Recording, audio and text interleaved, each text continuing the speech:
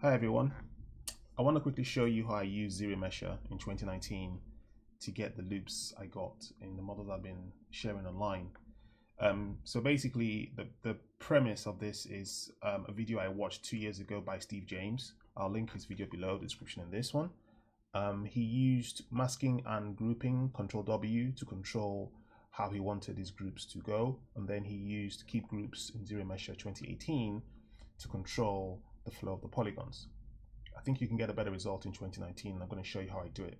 I'm going to do a quick example here on this sphere because it's easy, and then I'm going to load the model that I use to show online and show you the steps using undo history, because some of the steps are a bit long for a video. I don't want to take too much time, so let's go. So basically you want to have your standard brush loaded up with Sculptors Pro on, and you can use lazy mouse to help out with this with the smooth. So I'm just going to draw a quick diamond on this, and I'm going to go to polygroup it, which is under Z plugin. Polygroup it from Paint. You have your polygroups, and then you go back to Geometry, Zremesher. I'm going to use 2018's version to show you the result you get from 2018, and I'm going to go after that into the model and show you 2019's version. So all I have is keep groups on, adapt is on, target polygon to 5, and Zremesh that. Let's give it a few seconds. I might stop the video here and come back when it's done. Okay, Zremesh is done. We have our diamond shape polygons. We have a very unclean result, so what we can do is go to stroke, and we can say frame mesh with polygroups. And if you go back to Zremesher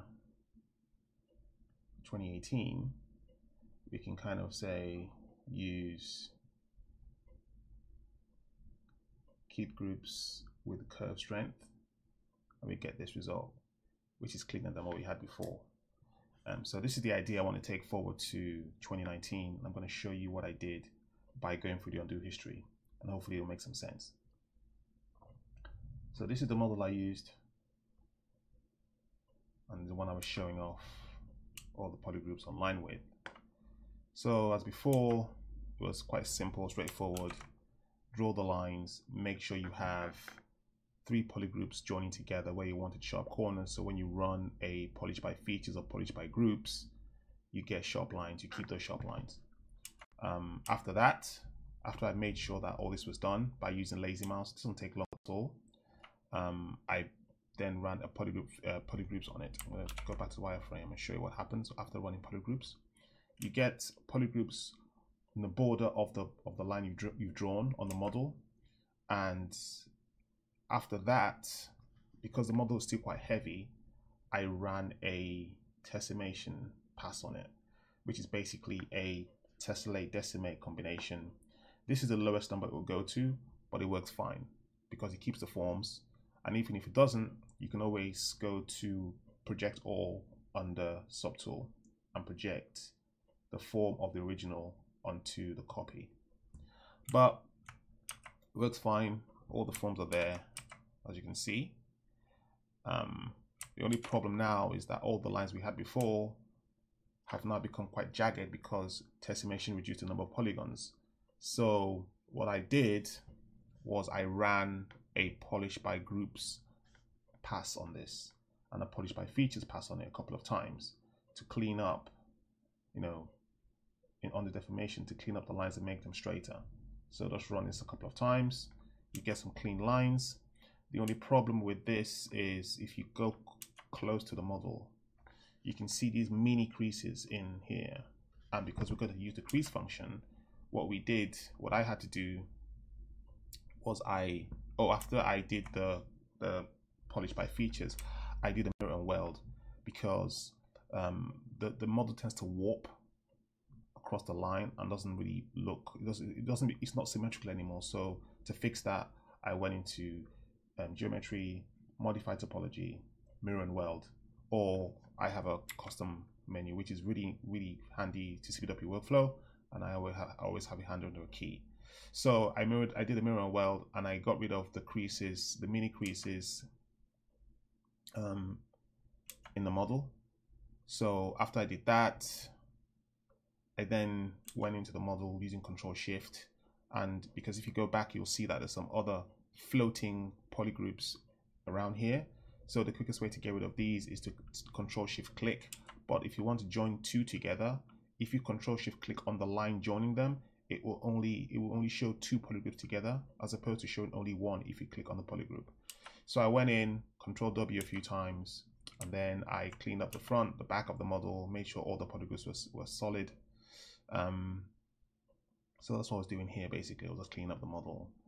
And when I'd done all this, when I'd made sure everything was cool, I then went into my crease menu under geometry, and I did an uncrease all.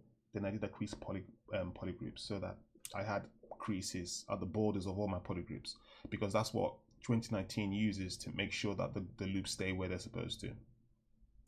So that's what I'm doing here. I'm just basically cleaning up the model, running, deleting the eyes, the eye holes, making sure that the lines are clean, just going through.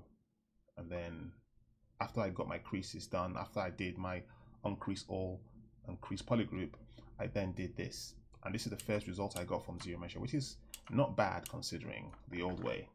So there are still some errors that are here, like you have some here. This is easy to get rid of. All you need to do is hold down Shift and smooth, and then let Shift go, and it will relax the model. So that's what I did here. I basically smooth all this area out. And then whenever I do the first Zremesher, I always uncrease everything, and then I recrease the model again to redefine the lines. So I hid everything, and then I uncreased everything and then recreased the model. So here I'm recreasing the model, and then I did another Zremesher. So the second time I ran Zremesher, the first time I ran Zremesher, it was basically keep creases, keep groups. Smooth groups was all the way up to the top because I wanted the polygroups to be smooth because the polygon count was so high. But the second time I ran it with a lower polygon count, I always lower this down to 0 or close to 0. Otherwise, the model tends to melt, and you don't want that to happen. If it does happen, the easy fix is just to reproject your model. But if you want to keep the sharp edges, it's best to just turn this down to 0 so you keep those sharp edges here. So after I cleaned up the model and kind of relaxed it a bit, I made sure I uncreased all and then recreased it with the polygroups and crease polygroups. I ran Zremesher again, and I got this result, which is much better. There are still some areas on the model which could do with some fixing. So the easy way to do this is to mask out that area and then invert the mask, then go to deformation here and run the polish by features or polish by groups with the circle closed, otherwise it will melt, and then it will kind of relax the model and make it better. And I did that to everywhere. I did that to everywhere I needed things to be fixed and to be better. I relaxed the back of the head. I relaxed the nose area. So you see me doing that now. If I go just play through. So I kind of like relaxed the side of the cheek here where there's some creasing. The back of the head, I did this area here. I think I did the nose as well. I did the nose. I used the polish by features on the nose as well. Relax that. And then, yeah, so this is where we are now. This is where the last Zremesher is.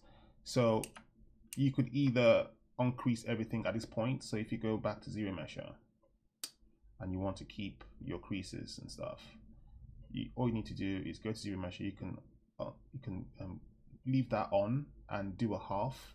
But like I said, I turn this all the way down and I do another Zremesher,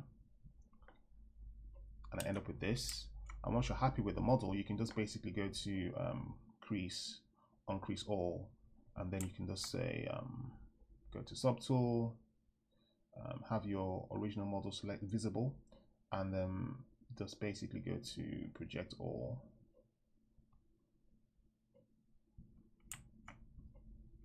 And you're good to go. And then you can start sculpting as if, but this time you have more control because you can now select bits and pieces if you want. You know, you have loops, which is nice. Yeah, everything seems copacetic now. And that's basically how I did it. It wasn't really difficult. It just took a bit of planning and knowing exactly what I wanted to do from the beginning. by drawing my loops, and then the end result I think justifies this bit of painting, which takes about 5 minutes in the beginning. But if you just remember the steps, which is basically, you know, draw your lines, polygroup, tessellate, and then you have to run a polygroups by features on it, or run a polish by features on it, and make sure you mirror and weld, and make sure you uncrease everything first before you crease by polygroups.